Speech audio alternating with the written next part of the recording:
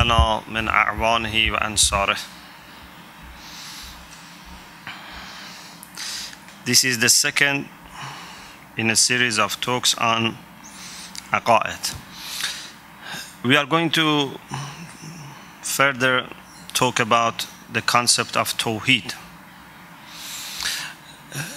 In the last session we said that Tawhid is very important, and a proper understanding of Tawhid can affect any area of life and can form any aspect of human thought.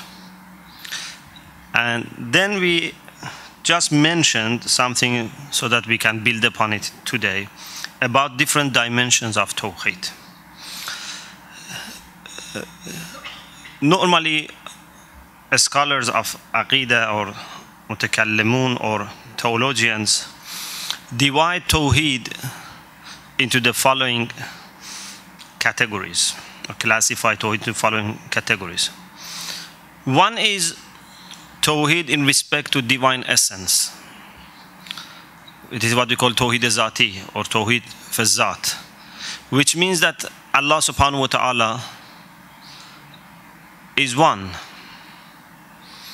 And this means to reject any idea of having partner or parts. Neither he has partner nor he has part. It's one reality which accepts no division and which accepts no multitude. And this concept of unity of Allah subhanahu wa ta'ala is different from unity of the things that we normally talk about. Normally, when we say something is one, it means one from a class of similar things. For example, I say there is one microphone here. It means that there is no second or third, but there is possibility of having second or third. If we have one person in a room, we say there is one person. But this doesn't mean that there is no possibility of having second or third. When we talk about Allah subhanahu wa ta'ala and say He is one, it doesn't mean that it could be two or three or four, but we have happened that we have just one. Maybe in future we could have more. No, this is not the concept of Tawhid. In the case of Allah subhanahu wa ta'ala, when we talk about His oneness, it means that He is one and no second can be conceived. No second can even be imagined, let alone come to existence. Like what? For example, if you consider absolute concepts, like whiteness, you can have different white objects. White paper, white clothes, white car, different things. But what about whiteness? Whiteness as such admits no second or third. You can only imagine one whiteness. Because if you want to have two, then you need some difference. Whenever you have two or three or more, you must have something on which you can say that this is different from the other. You have two books. Okay. One book must be different from the other. If they are from every aspect the same, so how can you say there are two books? Whenever you talk about two or three or four, you need some similarity and some difference. You say two apples. Okay, they are similar in being apple, but they must be different in shape, in weight, in taste, or at least in existence. If you can even, for example, have two apples which are similar in every aspect, at least in their existence they are different. They occupy different spaces. This is different from the other. You can refer to this and at the same time not refer to the other. But when you talk about whiteness, can you imagine two whiteness? Whiteness as such is the same, always the same, is only one. Or for example, you talk about human beings. Human beings are different. But the concept of humanity, humanity as such, is it one concept or two concepts? It's one concept. Humanity as such. And you cannot have 2, 3, 4 of the same concept. You can add something to humanity to produce different concepts. For example, you can say humanity plus gender. So we have male human and female human, for example. Or for example, according to the age. Maybe young, maybe old, maybe middle age. But if you are just thinking about humanity, the concept of humanity, then it doesn't accept 2 or 3 or 4. So this is why Muslim philosophers say that whenever you have some absolute concept, means something without addition, it doesn't admit multitude, it doesn't admit secondness or thirdness. This is the type of understanding that we should have about unity of Allah subhanahu wa ta'ala. He is one in the sense that no second can be thought, no second can be imagined. It's not just that it doesn't exist. Okay? So, this is not a numeric sense of oneness. This is much more than numeric oneness. This is Tawhid in respect to divine essence. So he is one. No part, no partner. The second thing, which is maybe more difficult, is Tawhid in respect to divine attributes. Tawhid in respect to divine qualities. Before I mention this type of Tawhid, I should say that we are really in difficulty when we want to talk about Allah subhanahu wa ta'ala and we want to think about Allah subhanahu wa ta'ala. Because you always are dealing with creatures, with the things which are limited. Indeed, our language is most of the time geared towards limited things. For example, when I talk about knowledge, as soon as I say knowledge, what kind of knowledge comes to your mind? Human knowledge comes to your mind. Someone who learns, who tries to memorize, who may forget, whose knowledge may be mixed with illusions, with errors, who has a mind and uses concepts. This is what comes to your mind. You need to refine the concept of knowledge and remove all the deficiencies so that you can get closer to Allah subhanahu wa ta'ala's knowledge. When I talk about power, what kind of power comes to your mind? Normal types of power which are familiar to human beings.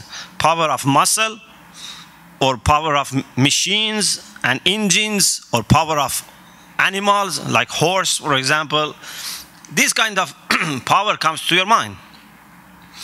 But you need to refine the concept of power and remove all the deficiencies, all the normal and popular means of creating and generating power, and just imagine the ability to do something. Whether it is through muscles or engines, no. It's not part of the concept of power. Whether it is a person who is learning to increase his power or not, this is not the core of the concept of power. We should remove all these things. Only in the end, what remains is the ability to do something that he wants. A person is powerful when he can do what he wants. Okay? So, when we talk about divine attributes, we must be very careful. Otherwise, we would suffer anthropomorphism. Anthropomorphism means likening other things to human beings. And in this case, likening Allah subhanahu wa ta'ala to human beings, which is very dangerous. Unfortunately, in religious traditions, even in Islam, we have had people who had some kind of understanding of God.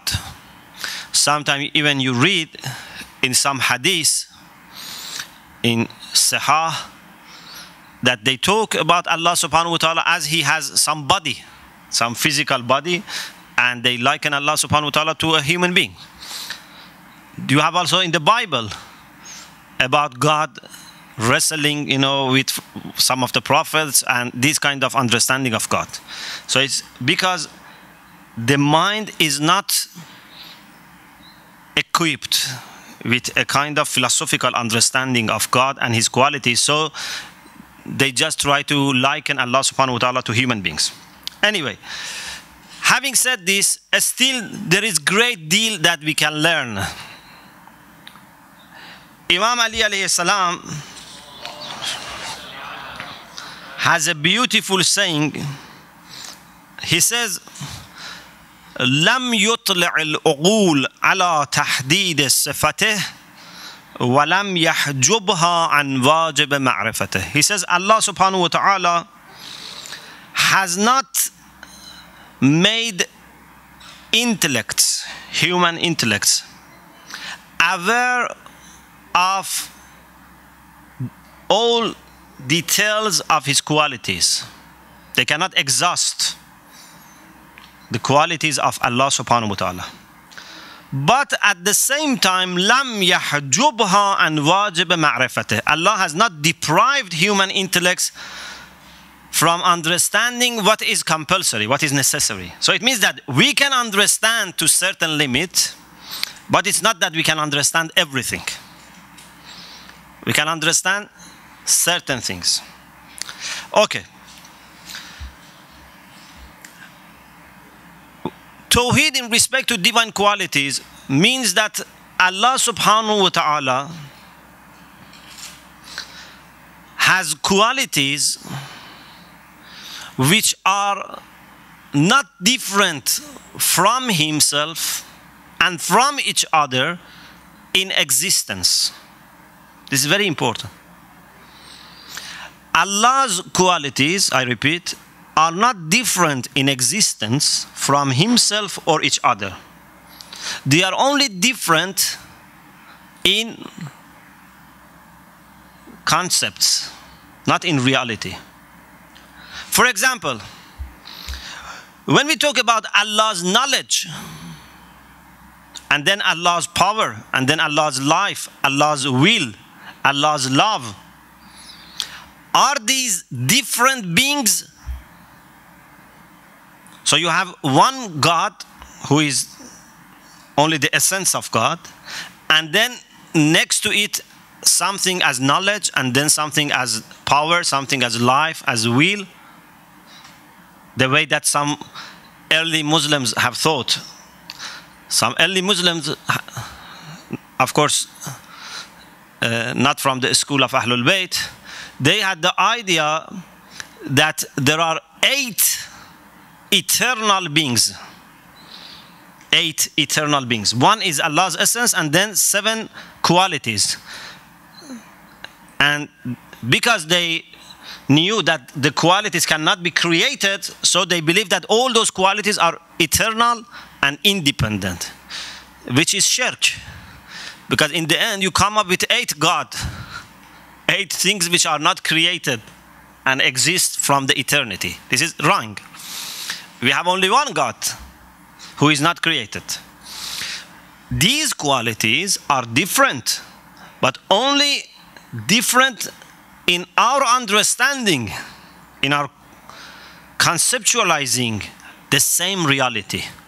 So it's one reality from which you abstract different concepts. So you say this reality must have knowledge. This reality must have power. This reality must have will. This reality must have life. And so on and so forth. Why? For different reasons. If he didn't have knowledge, how he could have created the whole world? And the same about power, if he didn't have power. If he didn't have will, so it means that someone else must have forced him. Who is there to force him? There is no one else who can force him. If he has no love, so why he is giving? So we can argue for all these qualities and prove that he must have such a quality. But in the end, we must know that it is only one being, one reality with different qualities. This is even more subtle, more precise than unity of a person in human being. Because you may say, oh, Maulana, this is not something very important. Even in human being, we have one person with different qualities. The same person who is, for example, a man who is, for example, Muslim, who is, for example, a doctor or engineer or teacher. At the same time, he may be a father. At the same time, he may be son of someone. At the same time, uncle. At the same time, cousin. So one thing with different qualities. So some people may think that this is the case about Allah subhanahu wa ta'ala. No, this is good. You can use this as an example to come closer. But this is not enough. Why? Because in our case, if we look carefully, we are not really one unit. We are not one unit. We are one reality with many, many extra badges and additions. My knowledge is not the same as me. In other words, in my essence, I may not have this knowledge. I acquire this knowledge. This knowledge may come and go. If my knowledge was the same as my very existence, so I didn't need to learn and I always could remember. My power is different from me. My power is subject to changes, to increase or decrease, or even loss. I may lose all power. Sometimes you may not even be able to speak few words. The easiest thing in this world may be to speak. But there are cases people cannot speak. So our qualities, after careful assessment, are not identical with us. They come and go away. But in Allah subhanahu wa ta'ala is different. You have really one unit. If you think days and days, weeks and weeks, and try to find any combination, you cannot find anything. There is no combination, no mixture in Allah subhanahu wa ta'ala. Absolutely one.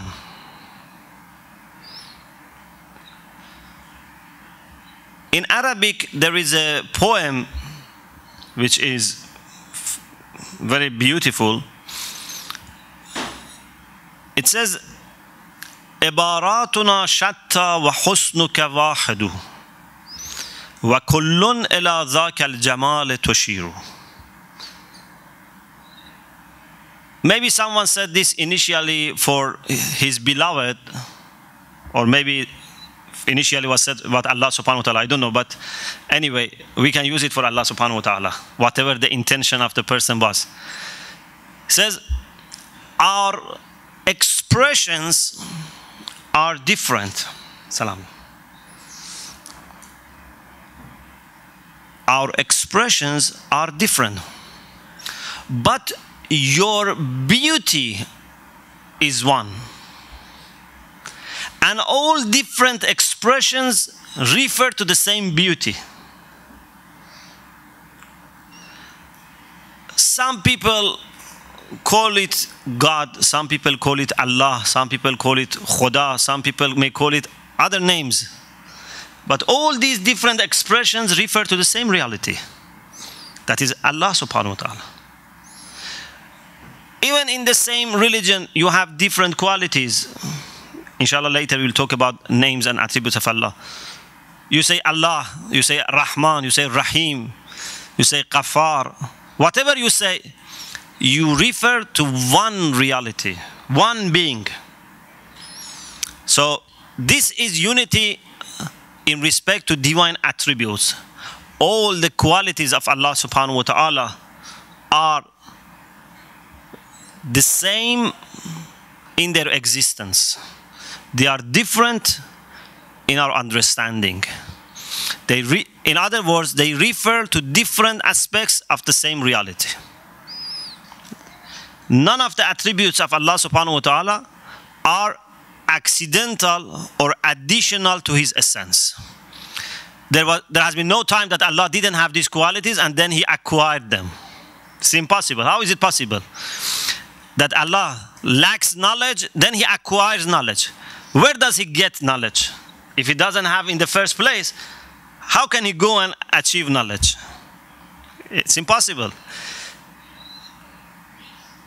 Without having something, Allah subhanahu wa ta'ala cannot achieve it. Because there is no source, there is no market, there is no supplier other than Himself. So whatever He has, He has. The third aspect of Tawhid is Tawhid in respect to divine acts. What does it mean? It means that everything which happens in this world is an act of Allah subhanahu wa ta'ala.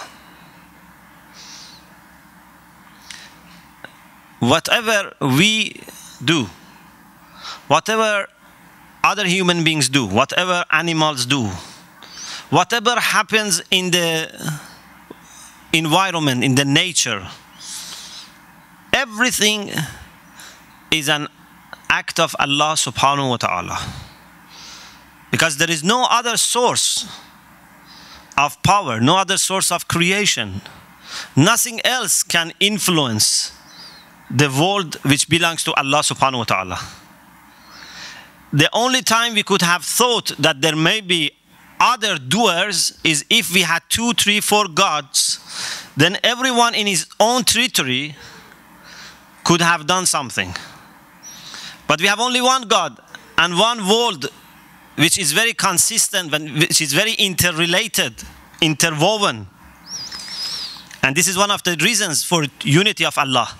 If there were 2 or 3 gods, then there could have been endless fight between the worlds which belong to these gods.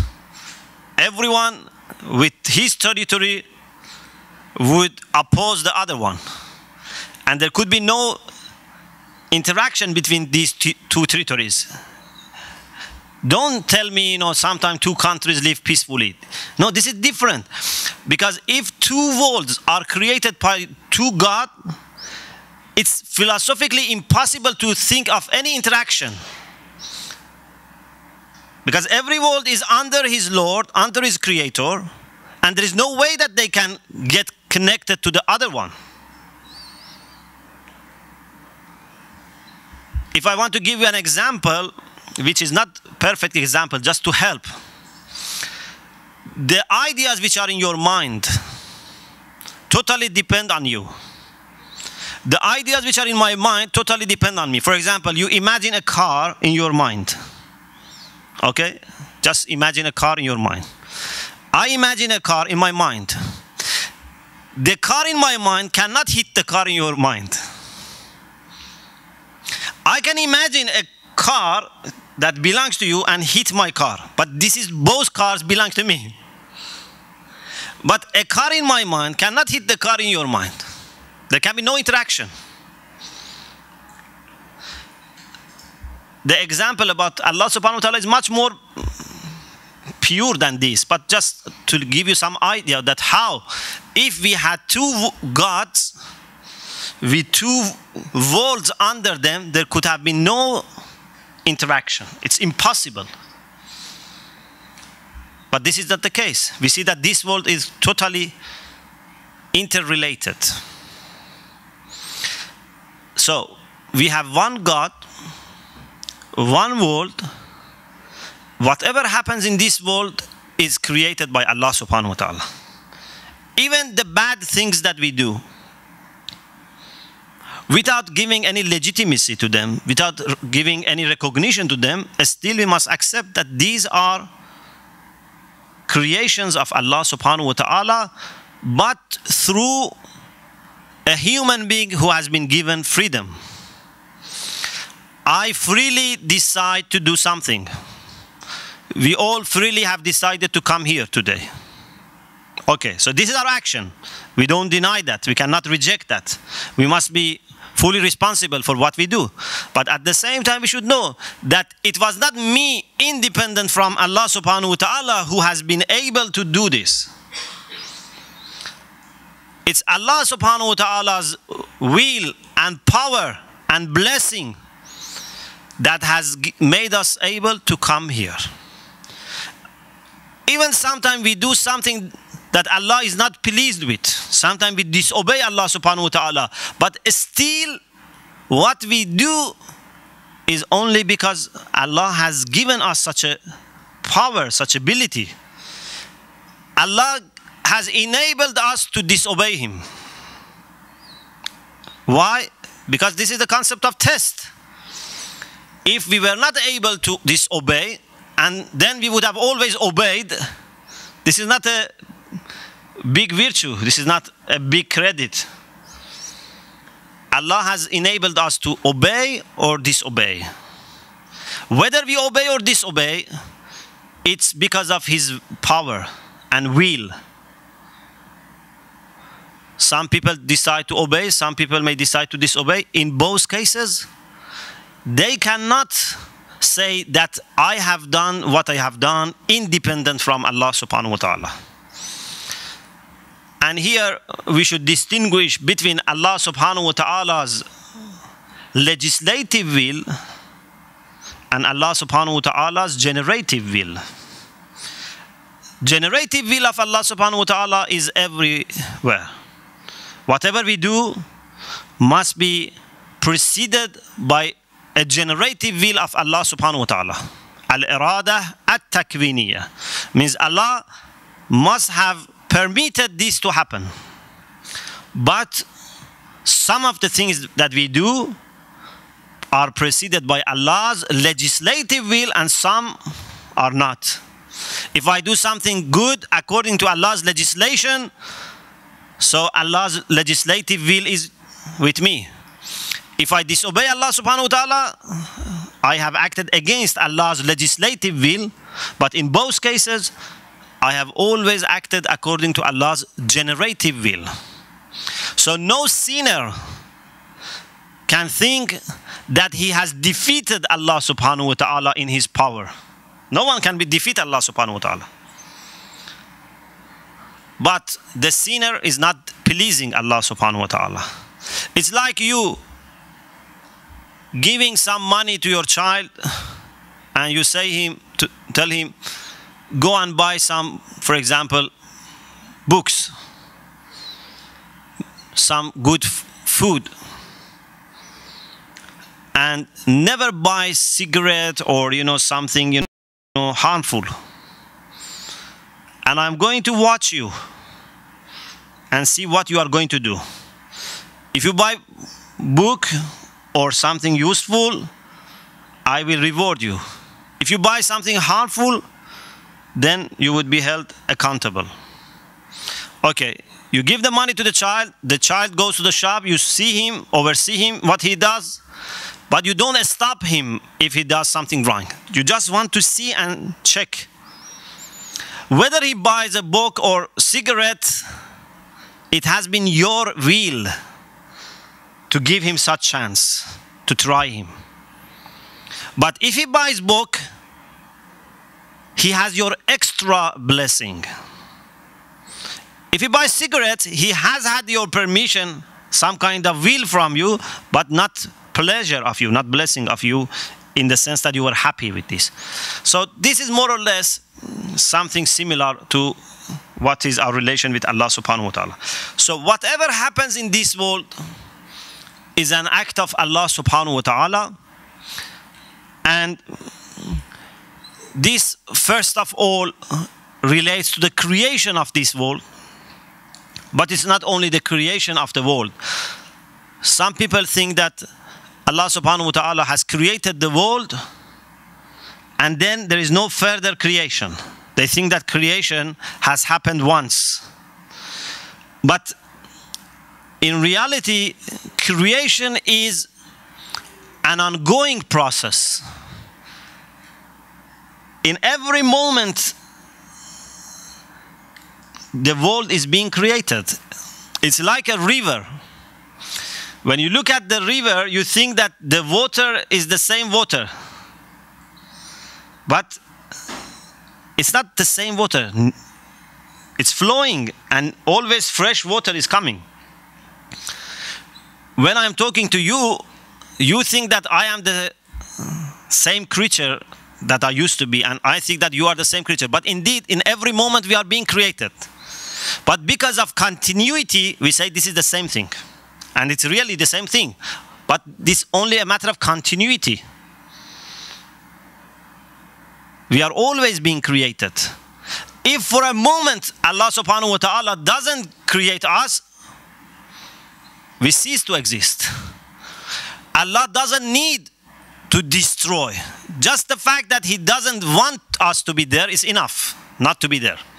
Again, if you want to understand it, you can think about your own mind. Imagine a flower in your mind, a rose flower in your mind.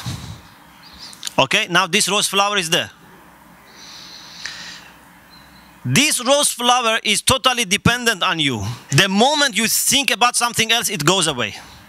You don't need to send someone to take out the rose flower from your mind and put it in the bin.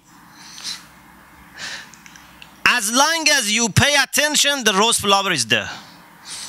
If you stop paying attention, that goes away.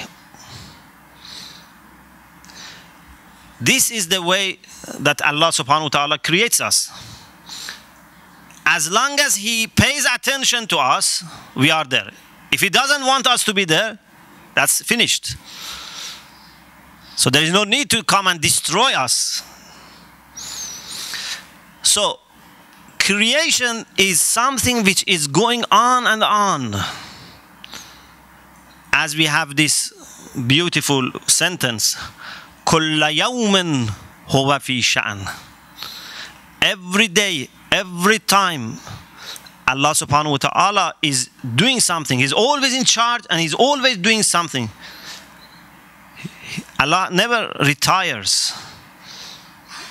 Allah never goes for some holidays, and say, okay, for a few days, everything should stop. I'm going for some holidays. No. Allah subhanahu wa ta'ala is always creating and generating. If we have such a concept of creation, then it would be impossible to think that there may be some actions which do not belong to Allah subhanahu wa ta'ala. Whatever happens is a creation of Allah subhanahu wa ta'ala. Okay, let me stop here. I want to have some questions.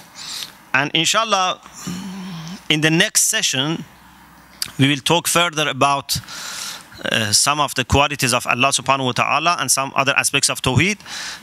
And in particular, inshallah, we will talk about the issue of justice, which is one of our principles of our faith, about divine justice. Inshallah, we'll talk about it, and some of the questions which may come to the mind about justice of Allah subhanahu wa ta'ala. Wa akhiru da'wana an alhamdulillahi rabbil alamin.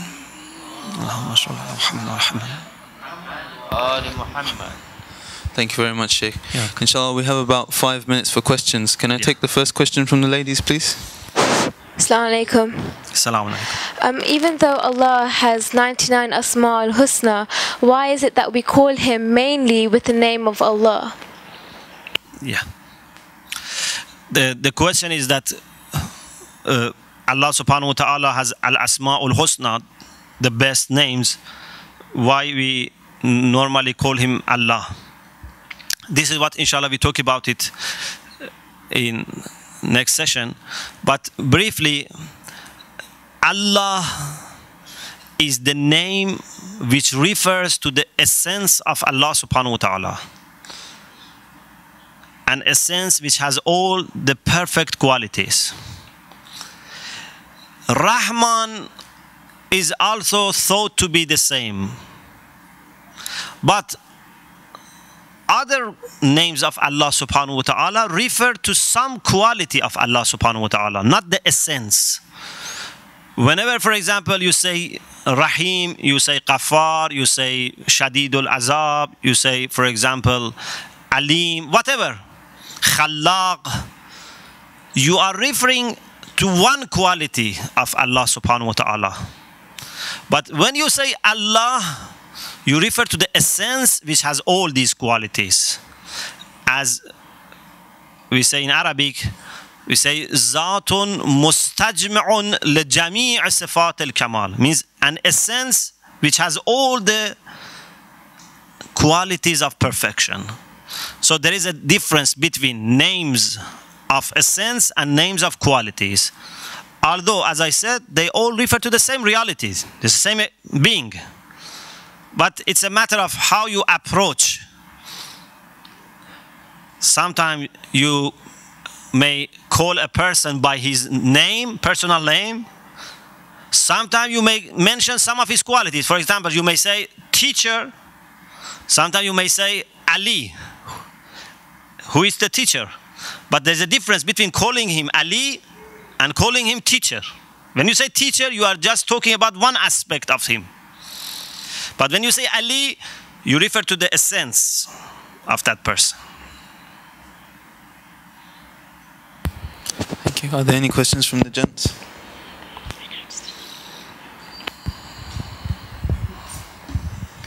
Assalamu alaikum, Sheikh. Assalamu alaikum. Sheikh, I just seek some clarification on one of the items that you touched upon when you explained about the essence of God being consistent with reality. And you mentioned about you and I imagining a car in our heads and they're never being able to collide. Please speak loud. Sorry, you talked about you and I imagining a car and they're not being able to collide. Yeah. Because that could never happen. But then both of us in our imaginations are imagining a car. So within our individual imaginations they exist. So in the same way, you said that there couldn't be two gods. With that, they could be. But what the question arises in my mind is, would that not raise a possibility of there being another singularity which is consistent with its own environment, which we are not aware of? Yeah. What I was talking about was that if there were other gods, they would have had their own territories and there could have been no interaction between creatures of each of these gods. And this is not the case about this world. I was not in the I didn't have the intention of proving the unity of God. What I was saying that this world that we see is so interrelated and interconnected that cannot belong to different gods.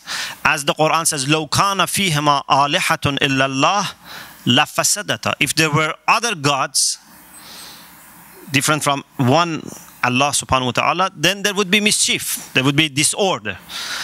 But there may be possibility of thinking that maybe there is another world that we don't know. To refute that, we use other arguments. For example, a very good argument that we can use is that if there is infinite being, the very concept of infinite being does not accept multitude, as I said about whiteness. Limited beings with different degrees of being, they can be compared to each other. They can be distinguished. But if you have being as such, being without modification, without any limit, then you cannot imagine two. And there are different other arguments also. So every argument can be used in its place. I recently, some of the brothers sent me an email about Einstein, that he said, the email says that most of the people, when they see miracles, they think about God. Because miracles show that there must be someone, behind this miracle. But for Einstein, the fact that there is no need for miracle to run this world was enough to believe in God. Because God has created the world in the way that there is no problem, no disorder. He doesn't need to every day come and intervene. Yes, sometimes in very exceptional cases, he may intervene in a special way. But normally, he has created the world with such an order and laws and regulations that if you look at the world, even if someone doesn't believe in God, still he can understand the way the world works. So this was the idea of Einstein, that without miracle, we understand that there must be God. Thank you, Sheikh. Is there a final question from the ladies?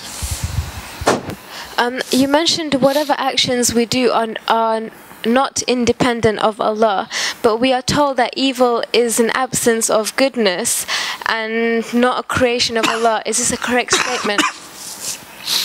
Yeah, this is a good question. Inshallah, I will talk about it when we talk about the issue of justice, to talk about evil, for example, about bad things, whether these are created by Allah subhanahu wa ta'ala or not. But just briefly, we should say that whatever exists, it has some level of goodness, because existence is identical with goodness. And this is why something can be created by Allah subhanahu wa ta'ala. But sometimes this being may have bad effects for other things. Maybe these are fixed, maybe these are not fixed. But to judge whether the creation of this is good or not, you need to have full picture of the world. You cannot just point to one thing and say, what is the benefit of this? Like, for example, if someone tells you, what is the benefit of having eyebrow? Okay, if the eyebrow is put in its own place, you can explain. But if they take eyebrow out of the context, just, in nowhere, you cannot explain what is the benefit of eyebrow. So it's very important that the creation of everything is taken in its context. Why we have murderers? Why we have criminals? Maybe you could think that it would be better if we didn't have these. But if we imagine that we need to have human beings with freedom, with free will, then out of this you may have a group of people who misuse their free will and they do mischief. Then you accept. But if you take it out of the context and just say why Allah has created murderers, okay, everyone will say, no, it was better if we didn't have murderers. So we need to put everything in its context. Thank you very much, Sheikh. If it's okay, we can stop there and everyone can proceed downstairs for namaz. Inshallah. I should say, next week, I am not in London. Inshallah, with your dua, I am in Toronto. But